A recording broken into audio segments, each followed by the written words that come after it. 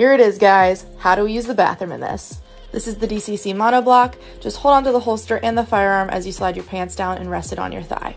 Here's the Ulti-Clip. Same thing. It's a little bit more flimsy, so you got to keep good control over it, but just slide it down and rest it mid-thigh. A wide stance keeps the holster from flopping around while you pull your pants back up. Now, a sidecar is a little bit more difficult. You actually have to slide the entire belt off, unclip one clip, keep the other one in place, and hold on to the entire holster as you slide your pants down and rest it mid-thigh. Still keep that wide stance when you stand back up, but hold on to the holster as much as you can as you re-clip and slide your belt back through the clip and then attach it to your belt buckle. And last but not least, my all-time favorite, the Enigma. All you do is unclip that leg leash, hold on to the leg leash as you do your business, then stand back up, clip it back in, and you're good to go. You do not have to slide anything off of you with this holster.